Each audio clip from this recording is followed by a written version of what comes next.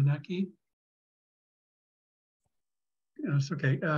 Commissioner Karen Lubieniecki, and she's with us right now. And welcome, and thank you for participating in our meeting. There was a question though. She and I had chatted a little bit a couple of days ago, where I was giving her a bit of an orientation. And the question that she raised, and I think I kind of at the same time, was that she currently holds a position with a non-governmental organization. She's the president of the Laurel Historical Society. Did I get the name right? The chairman, but yes. The chairman of the Laurel Historical Society.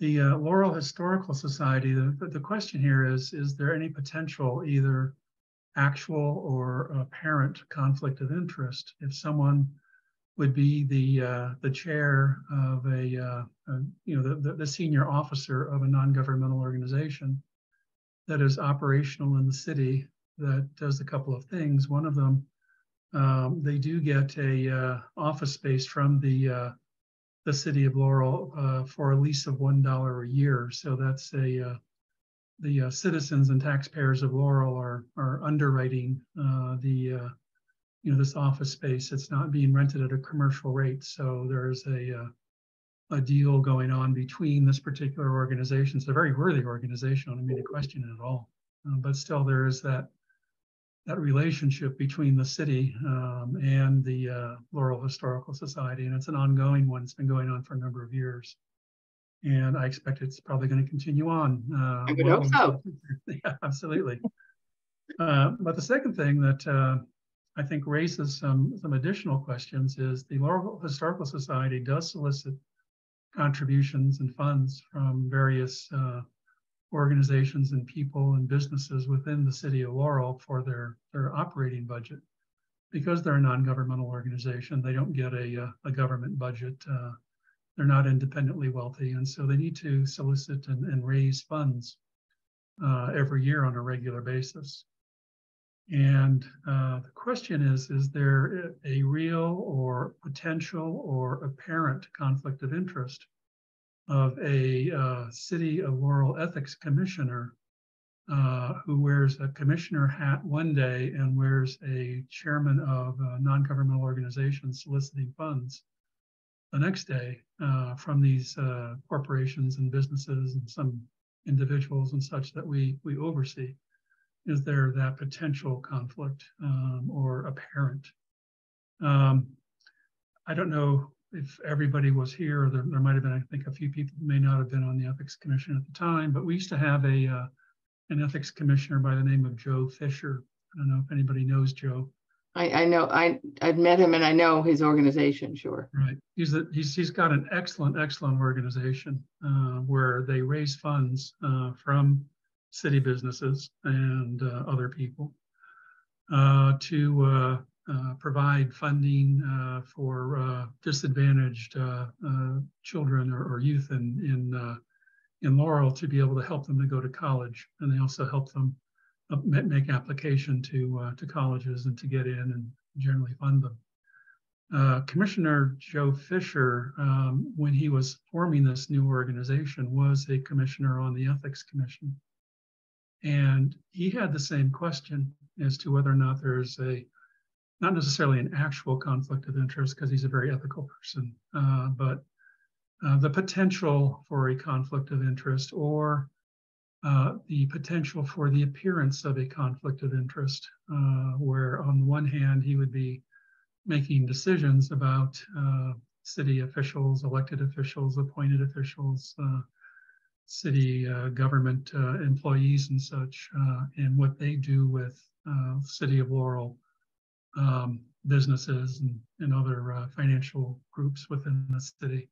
And at the same time, then go out the next day and raise funds from them. At that time, the Ethics Commission made a decision in consultation with our attorney at the time that it would be best for him to make a choice of running one organization, or his one that supports disadvantaged Laurel students, or being a commissioner on the Laurel Ethics Commission. And so there's a precedent of not the exact same thing, but I think it's relatively similar. And then there was another case where there was this is a less on point precedent, but I think there's still an element of precedent in it. And that is where we had a council member, Councilmember Nicholas, who at the time was a council member, and she was also heading her own non-governmental organization. And I don't remember the details, but I think it had to do with helping women in Laurel who might have been put in bad situations. And so we basically, as the Ethics Commission, when we spoke with her about this, she came to us and talked to us, and when we spoke to her, and we said, it really would be best if you made a choice between being, an elected official on the one hand, and then soliciting funds for your non-governmental organization on the other. And when we were going through all these discussions and these precedents, it came to, I think, sort of a decision, as it were, by the Laurel Ethics Commission at those times, that we wanted to very much encourage every citizen of Laurel to participate in non-governmental organizations and the wonderful things that they do, but that there would be a line drawn between being an officer of one of these non-governmental organizations and being a regular member, and that a regular member would not have any influence over soliciting funds or coming to the city to get special rates for office space and such, or an officer of one of these organizations would.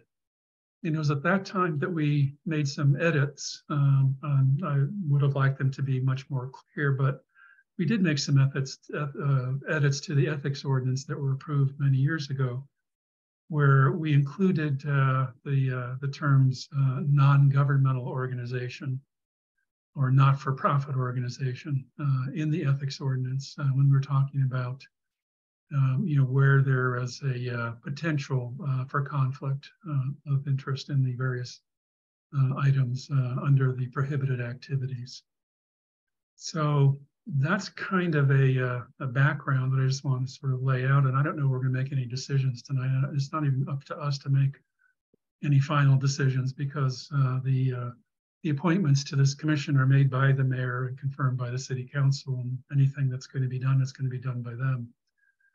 But and I think we would want to provide advice to the mayor and city council on where we would like to go with issues like this. And I know Commissioner Lubieniecki very much enjoys her work on the historic or the Laurel Historical Society, and she very much wants to continue it, and that's wonderful. I really admire her greatly.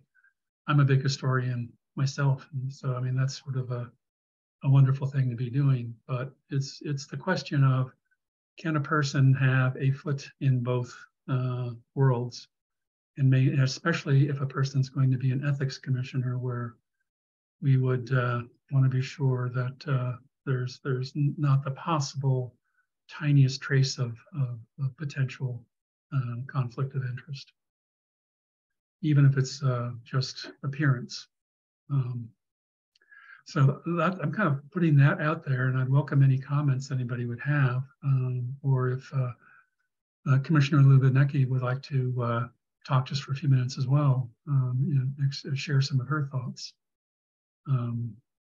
So would anybody like to say anything? I'd actually like to hear first from my fellow commissioners, if they're, Sure. what their thoughts are on. Sure.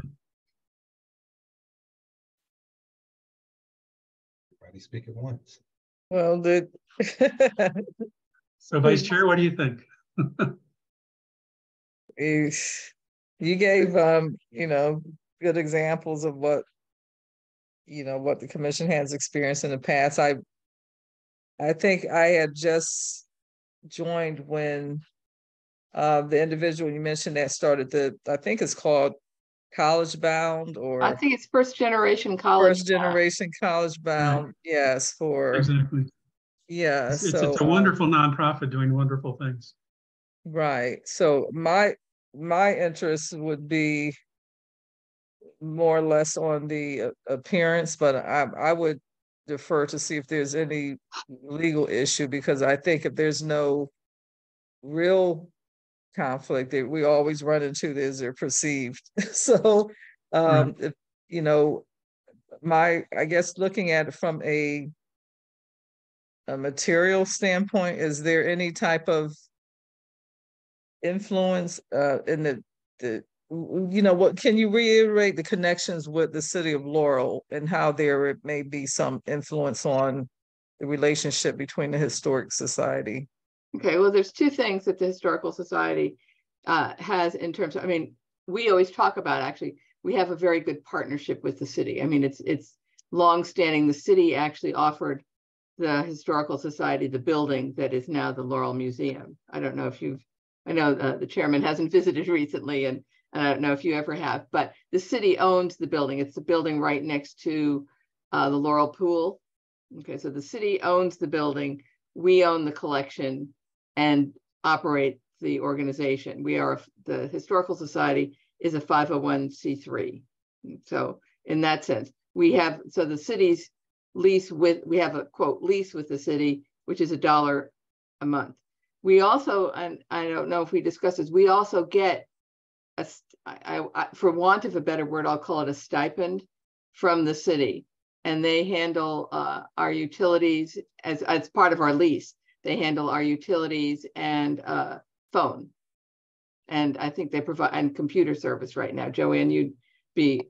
Yeah, I can tell you they have an actual budget in the Department of Parks and Recreation's Facilities and Grounds section. There is an entire budget that's dedicated to the maintenance and the upkeep of the Laurel Museum, since it is actually a city facility.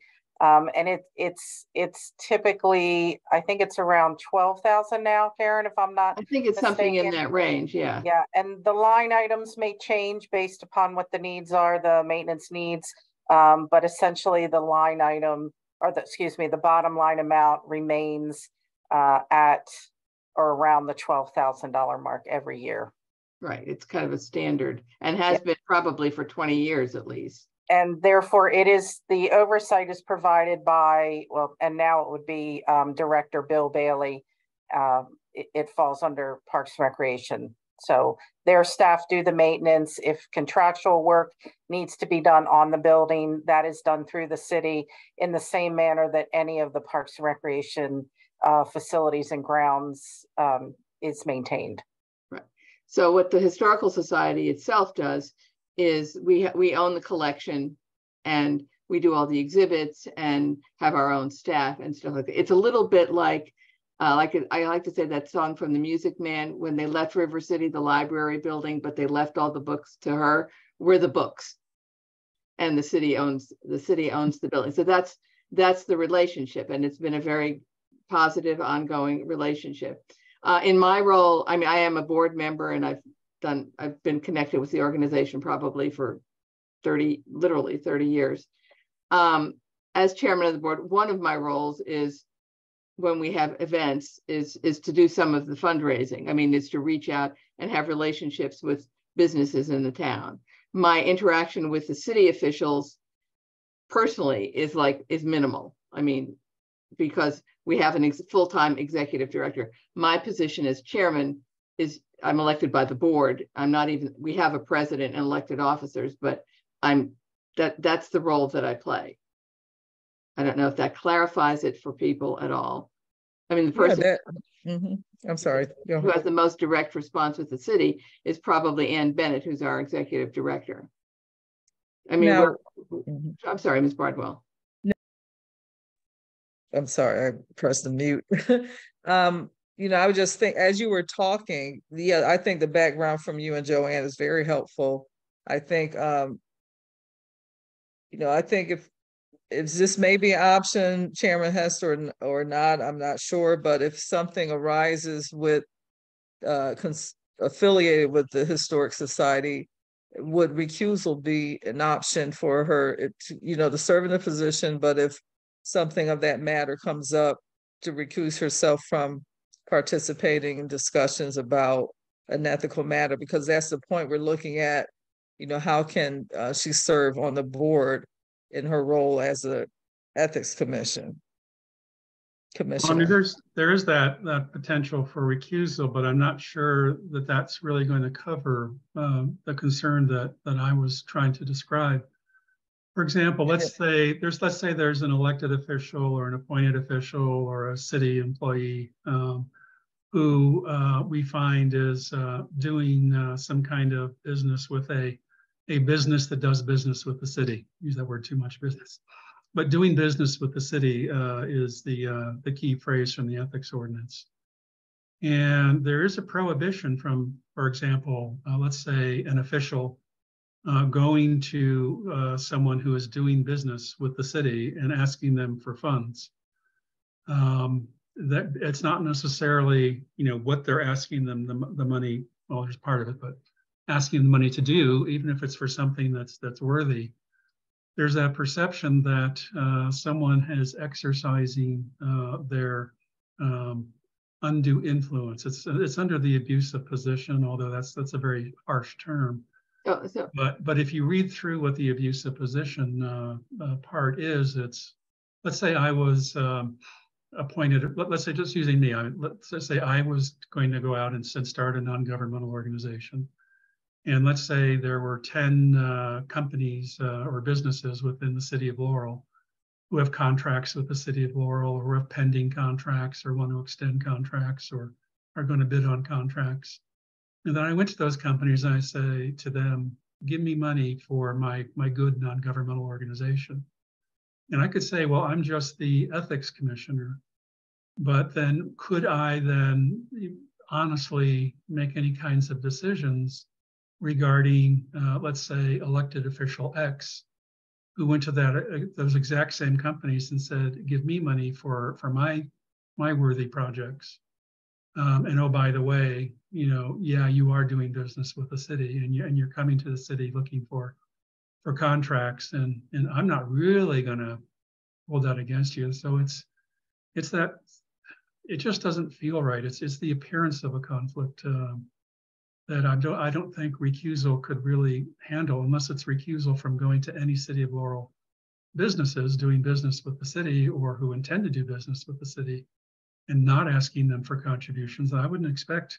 Which is actually every business in the city in some way, shape, or form does business with the city because they get permits. That wouldn't work. That wouldn't work, you know, so because they are coming to the city seeking those kinds of businesses, and to have a city official in the position of judging ethics from other city officials who do that exact same thing.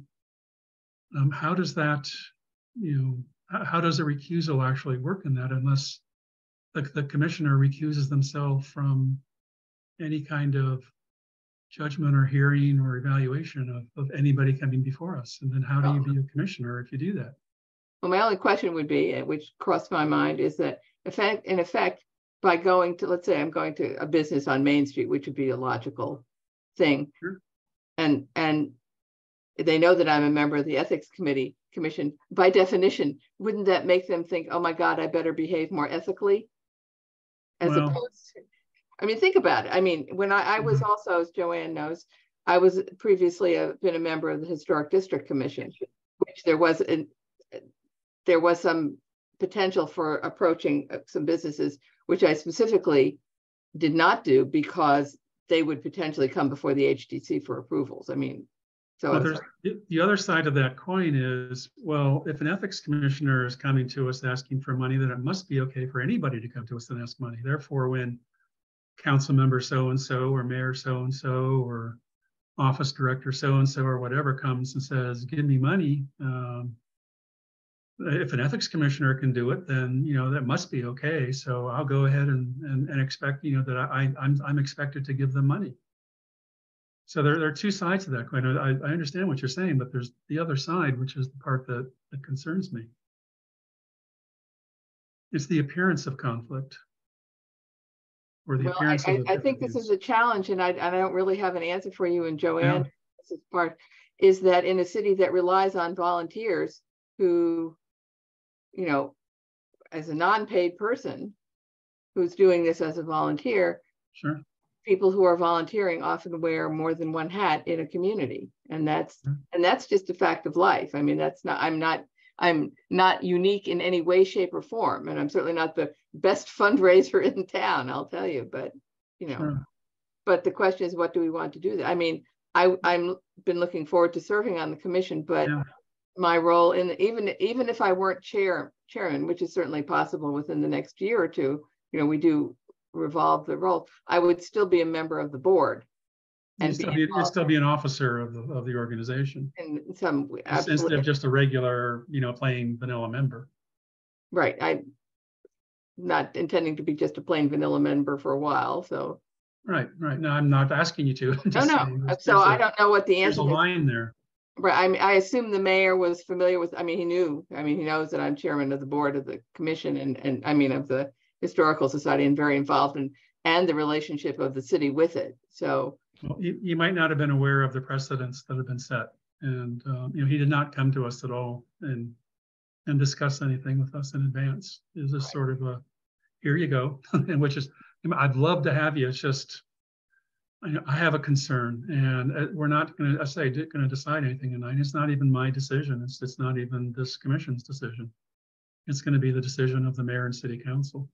But we need to advise him of the I think the pros and the cons, the various dimensions, and talk about precedents, talk about appearances rather than actuals. Nobody's suggesting that you would do an actual conflict of interest, but there's the appearance, which to the Ethics Commission, it makes the Ethics Commission somewhat unique in the city in terms of needing to be especially fastidious.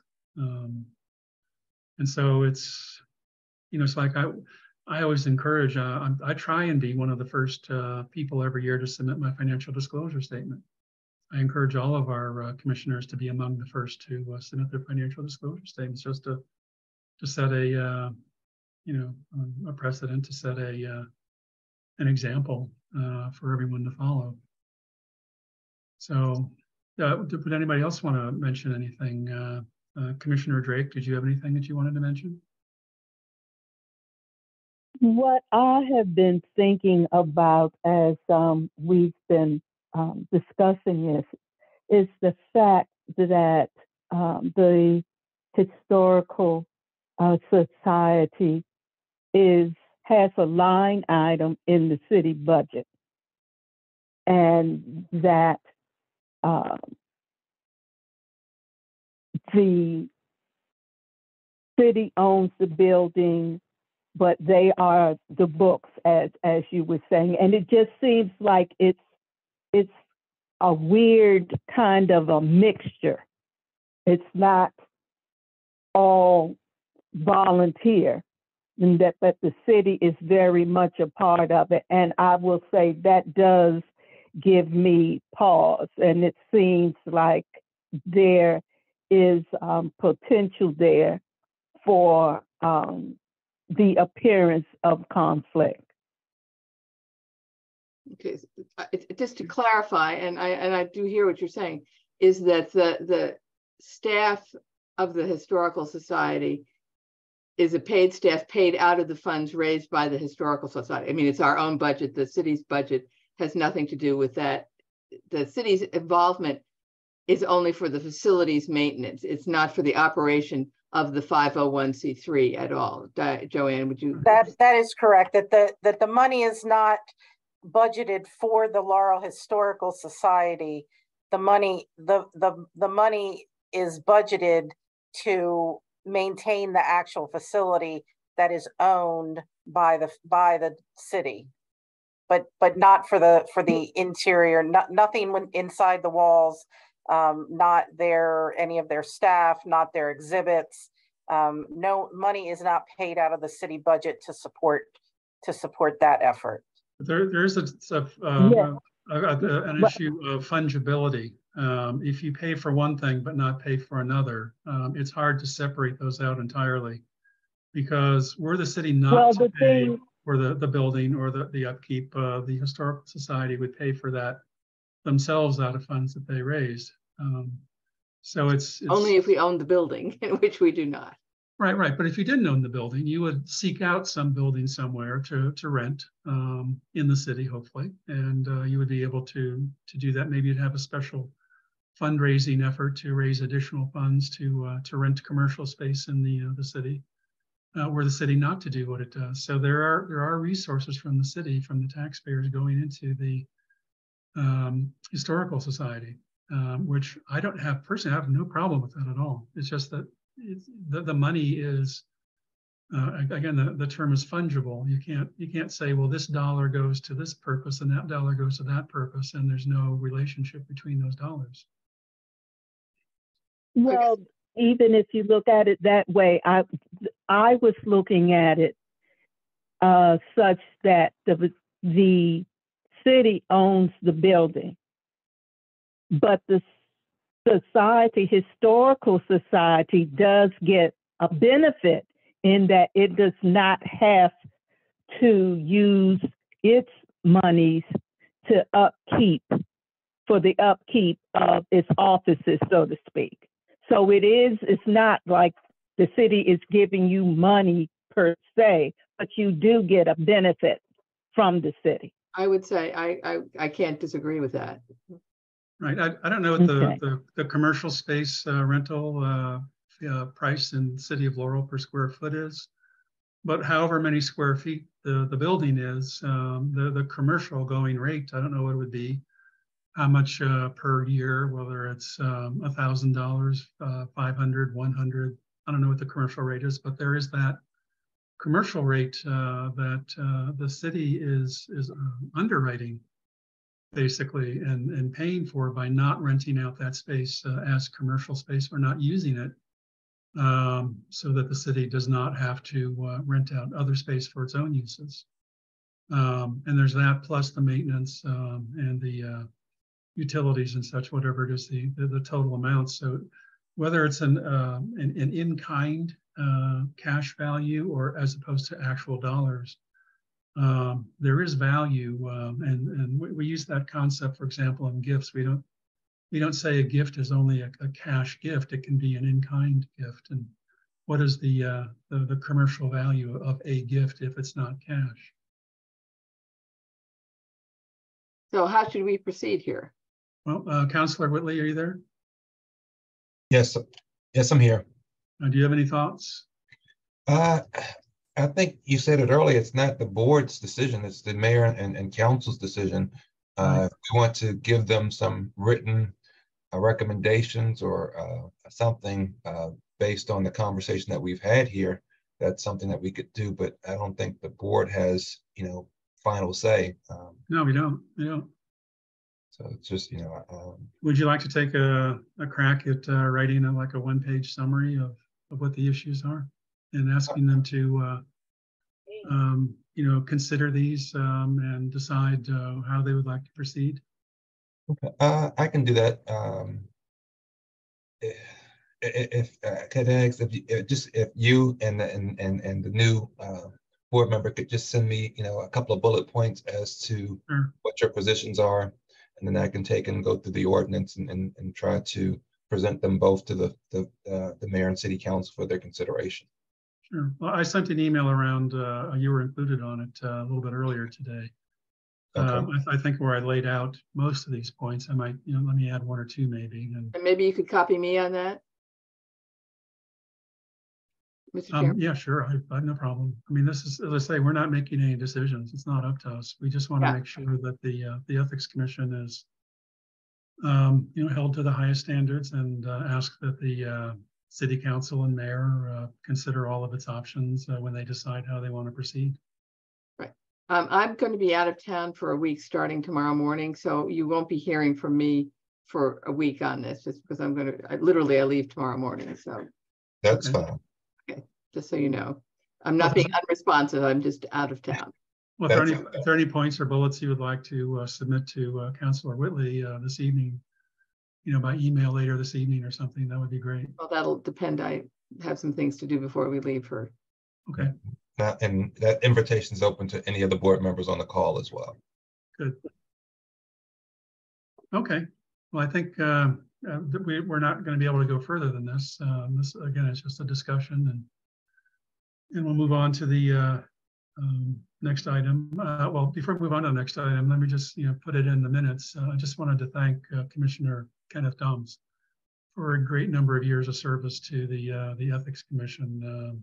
He recently stepped down, and I was trying to find exactly when he joined, but it was a very, very long time ago. So he's been with us for a great many years. So as chairperson, I wanted to basically say thank you, Commissioner Ken Dahms, for all of your years of service to the Ethics Commission in the city.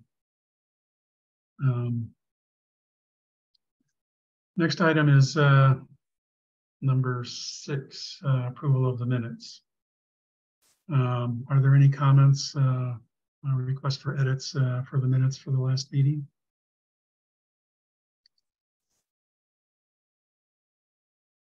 Hearing none, is there a motion to approve the minutes? So move. Is there a second? I'll second, though I wasn't present for them. Can I say, can I second for, even though I wasn't? Well, Yeah.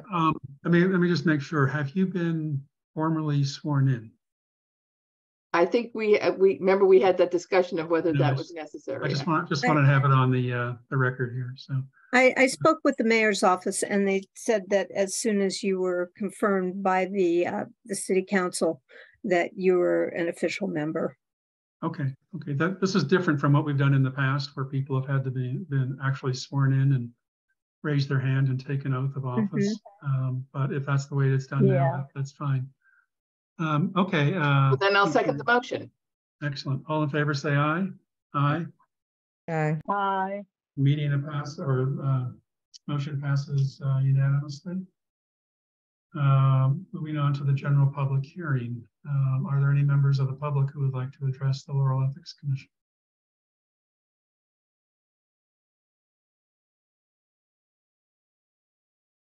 Hearing none, we'll move on to the next item.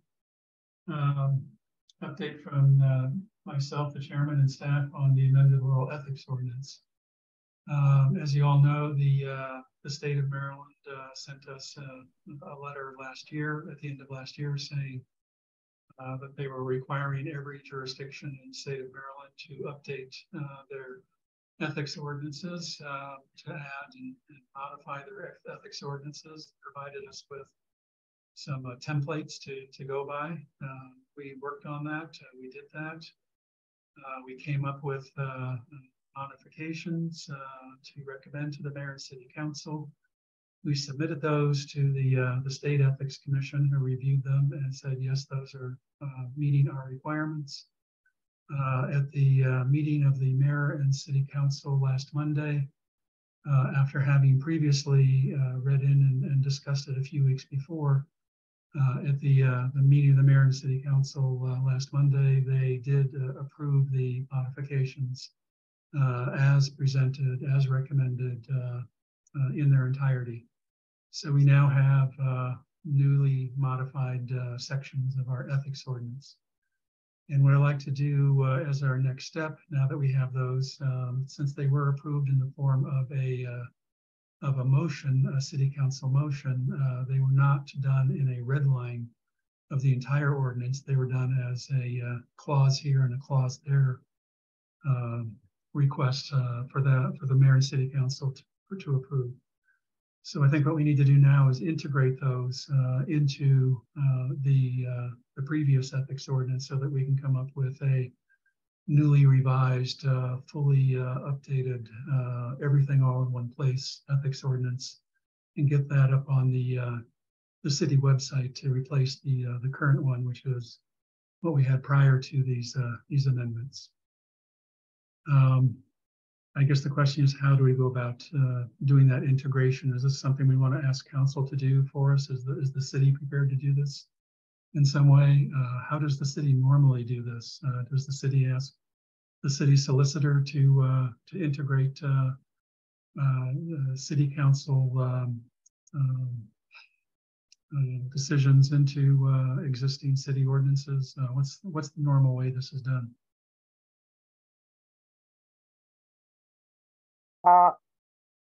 I believe it's done, as you said, sometimes through our legal counsel.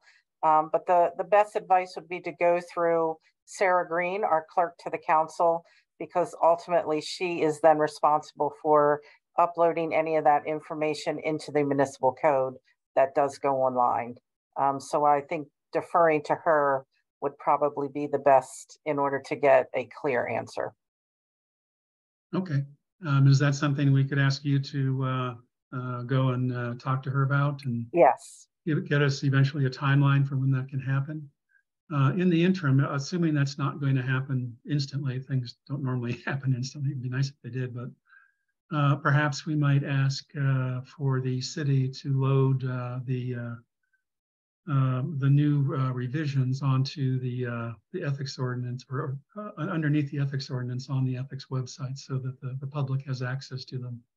And then once we have a unified code, then we can replace those two with the one unified code. Does that make sense? And because I'd want citizens to have immediate access to the changes that the mayor and city council have approved. That's fine. I'll talk to Sarah tomorrow about that. Okay. So that's a two-step process. Excellent. Any other suggestions about how we do that? Everybody happy with it? Okay. Yes. Okay. Next item, which of substance, is financial disclosure statements, one of our favorite issues. It's a recurring one that we talk about every year. And this year is no different in having challenges with some individuals. So if we could perhaps ask staff to just take a minute to give us a brief overview on the latest status of the 2022 financial disclosure statements. How many are still outstanding? How are fines being, are they being paid? Are people sort of holding back, or what's the overall status? The report that I sent around with the invite to tonight's meeting did have the updated as of this morning, and we still have, let's see, 1, 2, Number 6, 3, 4, 5. Yeah, we still have 6 people who have not submitted. And the current fines right now, as of today, would not be $94. It'd be no, it's 102 now. Or it's 104 if you include today. Yeah, 104 if you include today. Yes. Right. So where it says current fine 94, that should be 104. Right. Okay.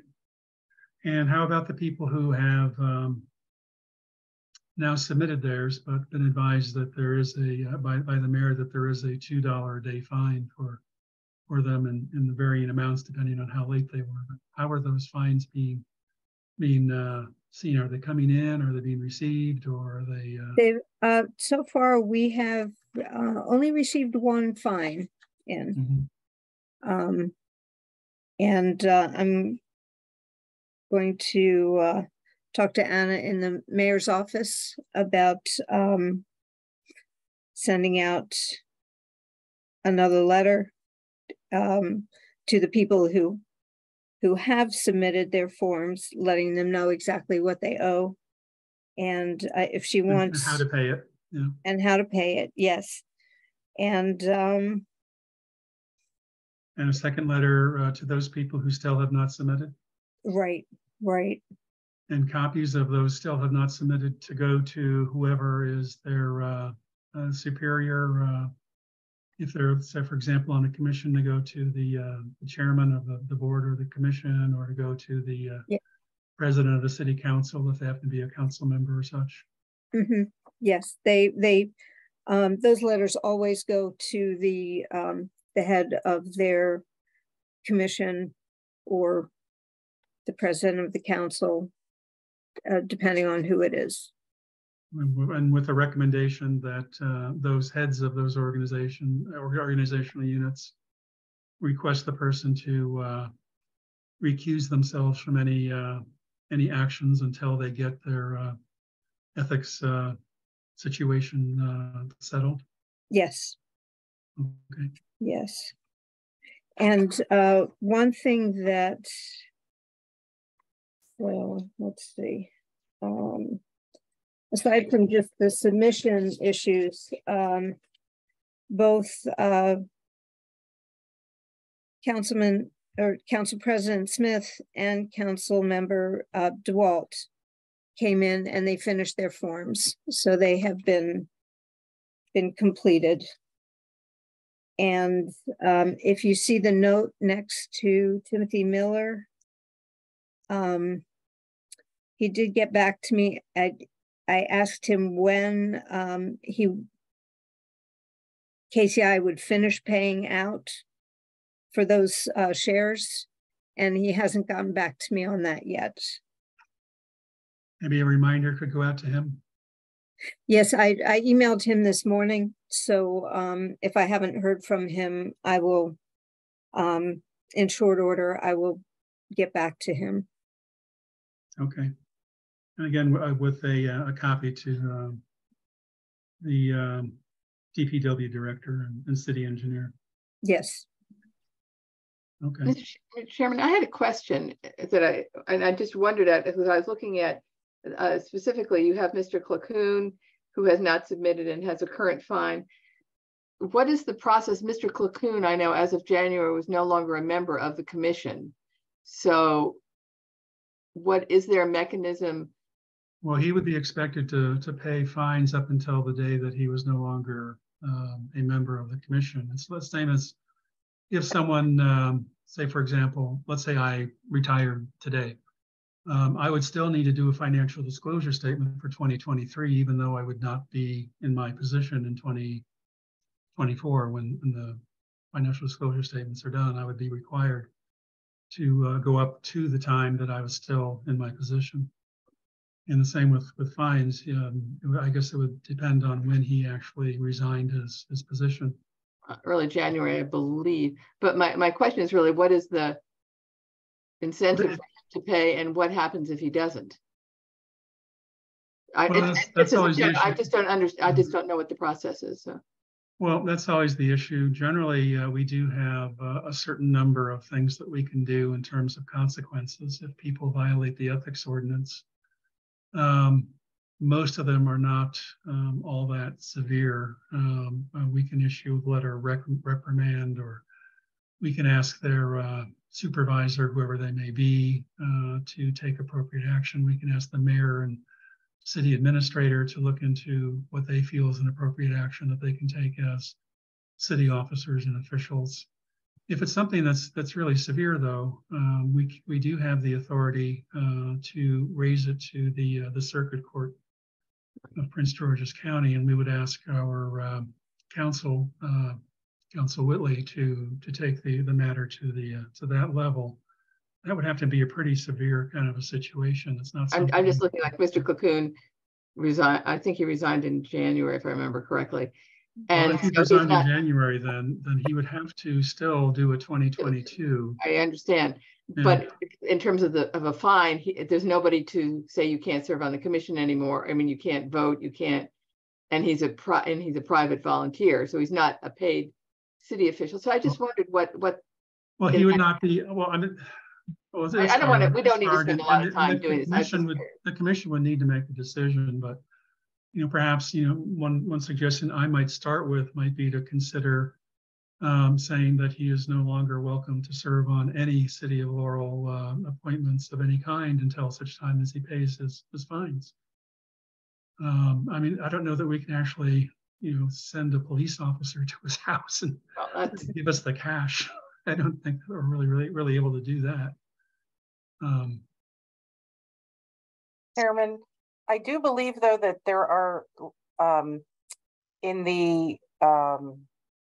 it hinders your ability to run for office if you have an outstanding debt with the city. Oh, clearly. Yeah, clearly. So there may be other provisions. I'm not 100% sure that if it's counted as debt, it's counted as debt to the city, which would need to be paid off before doing other kinds of business with the city. Just curious. I didn't know what the process was.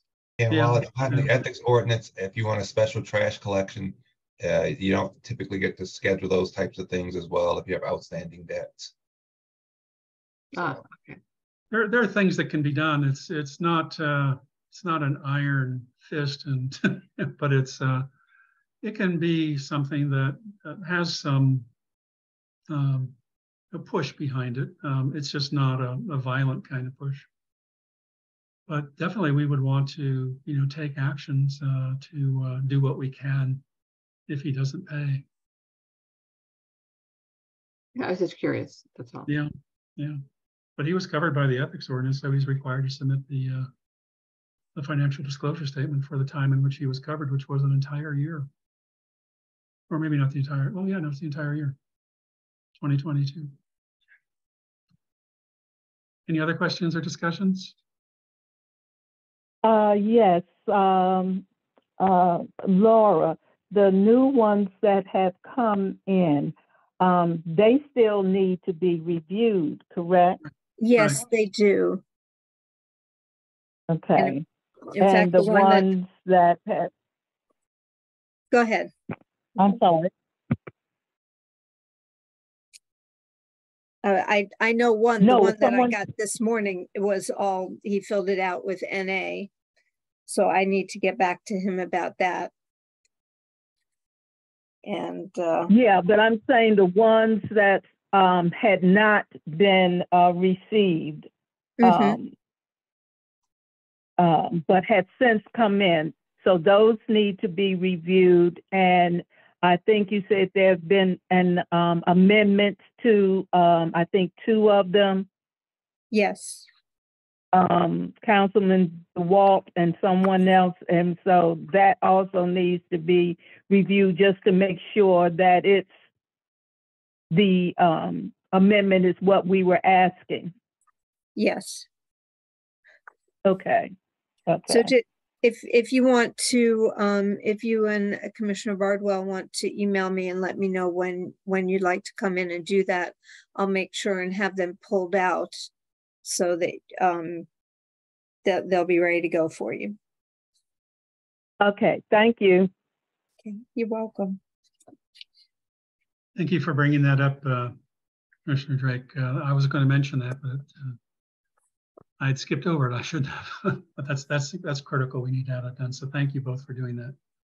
Continuing on in your subcommittee role of FDF, Financial Disclosure Statement Review. Yeah. All righty.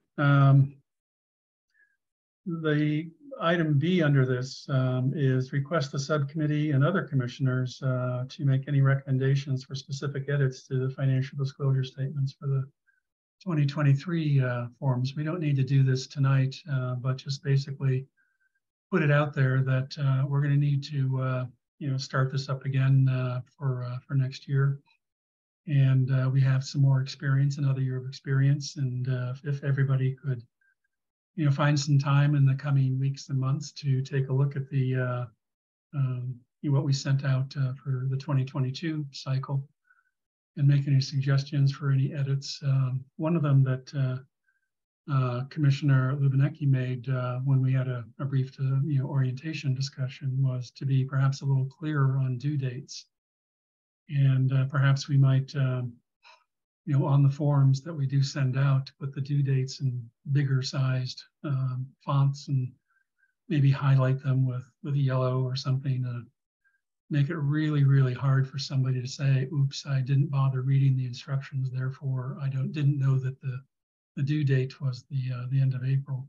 And just and I would add to that the consequences of not the fact that there's an actual fine involved. I think it's not quite clear. It mentions that the potential of fines, but that there is an actual fine that will be what now, $5 a day. Right. So I'd be happy to mention a fine of $5 a day. Now, I'm not suggesting that we retroactively do $5 a day to events from 2022, which we're working on now, because that was done under the previous ordinance. But for the upcoming one, I would be happy to mention $5 a day, $500 total. For anybody who comes in late. So I think that would be fine too, and do that in slightly bolder text, maybe highlighted by yellow, like we've highlighted a couple of these other key issues in the instructions. But I mean, I would welcome anybody sort of taking a hand at doing some edits, and anything that you can suggest would make it a little bit better for this next round, a little smoother for this next round. Just want to kind of put that out there as something we can all work on in the coming weeks and months. And I think we also need to state something, even it seems obvious to us because we look at them all the time, that it's for the year of 2022. So if you were on this commission in 2022, you have to fill it out. But a lot of people that get confused about that. So I think maybe we need to state, if you were on a commission, I know this came out in 2023, but if you were on a board or commission in 2022, you do need to fill it out, even if you are no longer on the same board or commission. And fines will still be applicable. Right. I mean, I hate to say that, but I mean, Laura and I had this long discussion, which is why I got mine in on time. But yes. And I have a question, Joanne. This is maybe a question you can ask. In today's technology, has there been any thought to being able to do some of these forms like in a filled in PDF form, even if you have to have a direct signature, that would make it a little easier to get it submitted or something? I'm going to defer to the commission because I believe this is something that you all have discussed previously, okay. Correct? Yeah, we have discussed it, and in the past, our discussion led us to the point where we wanted something that's an actual document, a legal document with a real signature on it, to ensure that there's no possible question, that everything on there is being submitted by that individual. I don't know what the technology is these days with regard for legal documents. Are all legal documents in the state of Maryland now virtual and with electronic signatures? If so, I don't want to go against the flow, but it's just awfully, I think, comforting for everybody to know that there is an actual document as opposed to a packet of electrons. I was thinking more in terms of the form being there. You can fill in PDF forms, and even if you have to print it out and then sign it and send it in, that would just make it a little bit easier for people who are doing it. That's where I was kind of going. I understand that. We did try to do that, and the glitch was getting IT to set up the PDF for us. They just did not get around to it. Okay. So we'll try that again. Right. Okay. Well, I'd be happy with that. Just speaking for myself as one commissioner, but still having the legal requirement for ink pen signatures and for the ones from the elected officials to also have those the more extensive ones to also have those with the actual stamp of the what do you call it, the notary public. Mm-hmm.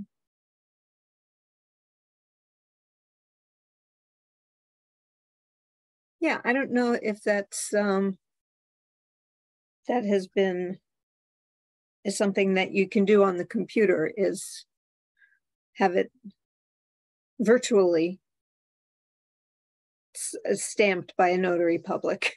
I have no idea. I've done a lot of legal document signing over the past 6 months as the administrator of my brother's estate, who passed away end of last year. And in every case, they don't accept, at least it's the state of Florida where he passed away, they don't accept an electronic notary.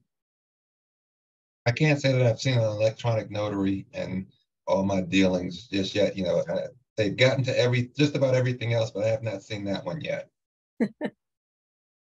So. Yeah, I'm accustomed to e-signatures, not notaries. Yeah, we have to look at, convenience, fillable forms. I'm a proponent for if IT ever gets to that point, as well as e-signatures that has their handwritten signature like on DocuSign, to try to make it more convenient for these filers. And we're not, that's my opinion, and I'll, stand firm on trying to make the process more convenient. Okay. Yeah, we can definitely revisit that with the IT department. But I believe the issue with the notary is the embossed stamp that's required. Not sure how they get around that. Yep. Okay, well, just say I'm not a person who will only go by the way it was done back in the good old days with with quill pens, but I'm also not ready to leap too far into the electronic future where it becomes a little less certain, and someone can say, well, that wasn't me, somebody hacked my account. An actual ink signature is something you can't say somebody hacked my account. You'd be surprised. Well, yeah, somebody forged my signature, but it's harder to do. Okay, so if everybody could take a look at these things, and I appreciate whatever you come up with. One other point. I'm not sure. Go ahead. I'm not sure. I may have missed. I had to step away for a second. Tony, did you mention about Commissioner Drake, did you mention about the consistency between the commission members that appear on the form letterhead itself being consistent with who's actually serving in those roles? Oh, no, I had not. Okay, so we brought it to Laura's attention that the forms had outdated, or they weren't updated to reflect the current commissioners on the Ethics Commission, and we just want to make sure that we're consistent with that going forward. Definitely. And I did update, if you look on the agenda, that's the updated letterhead. And that right, should... but it would be updated again because of whoever, once we get this straight as far as yes, Lubieniecki and whomever. Okay, thanks. Yeah. Thank you for doing that. Right. And a quick question on the letterhead. Councilor Whitley, did you want to have ESQ after your name? Yeah, I meant to ask you about that. Yes, please. Okay. It would be helpful. And then do we want to be consistent with Commissioner Drake, who has the full word? Do we want to just have it either be Esquire entirely or ESQ? ESQ is fine. Commissioner Drake, do you have a strong preference? No, that's fine. Okay, let's do ESQ period after both of those names. Okay. And then Commissioner Lubieniecki, did you have any honorifics with your name that you want up there? No, thank you. Okay. All right, then. We're good there. Is there any other business any of the commissioners would like to raise at this time? Hearing none, is there any business any of the staff would like to raise at this time? Hearing none. I just wanted to say I'm kind of looking at setting a deadline for myself to do a draft of the 2023 financial disclosure statements. Okay. And try and so if you do have recommendations about changes, keep me in the loop and I will make some changes and then send it out and we can just start working from there. But I'm kind of looking at September for getting a first draft on that. Very good. Well, you have a couple of suggestions already in terms of making bold and larger about the date and the fines, and mentioning the fines are $5 and $500. So there's one point to start at. But yeah, if anybody could provide any other advice based on experience from this past year, that would be wonderful. Okay. I have a quick question. Attorney Whitley, I'm trying to remember, was there a sample financial disclosure form that was sent out by the state? Do you remember? I do not recall. I can go back through my email and see, but I don't recall. I had talked to them a couple of years ago, and they actually, their form is much more in depth than ours. I think everybody that they have fill it out from the state, they basically fill out the long form. And so they don't have any simplified form. Anyway, they didn't a couple of years ago. I can check back with them and see what they have to say. Was there anything I'd like to know, since they just redid the ordinance, I'm wondering if they may have put out the samples. Okay, I'll email them. They're very helpful there. Well, there might be one or two edits there may be one or two edits needed based on the revisions that have just been approved. Nothing really jumped out at me, but I would imagine there might be something in there that might be revised in the especially the long form to make sure we're in full compliance with what it says in there. Okay, one more thing.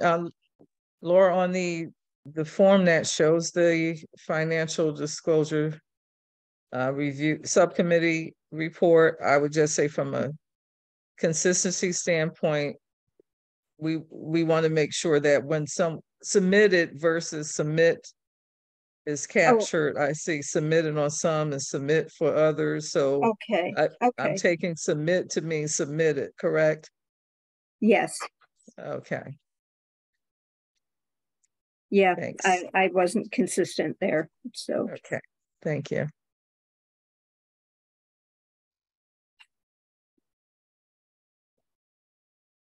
And maybe that last column we might expand slightly to say fine paid or something once we receive a fine.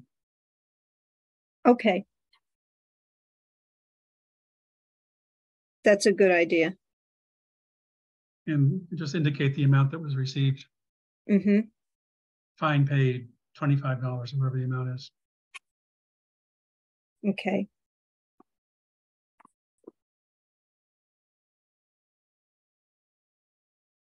Any other thoughts? Hearing none, is there a motion to adjourn? A motion to adjourn. Is there a second? Second. All in favor, say aye. Aye. Meeting stands. Well, it's unanimous. The meeting stands adjourned. Thank you, everybody, for coming to the Zoom, and look forward to getting everything from everyone in the future in terms of getting materials to our counselor and others and staff and so on. All right, if you can send me that memo that you had sent around, so I'll have it when I come back and I can respond and add. I want to see what you were talking about in case there's something I want to clarify from that before I do any additional stuff on that. And I'll be back in town on the 28th. I'll forward that to you this evening.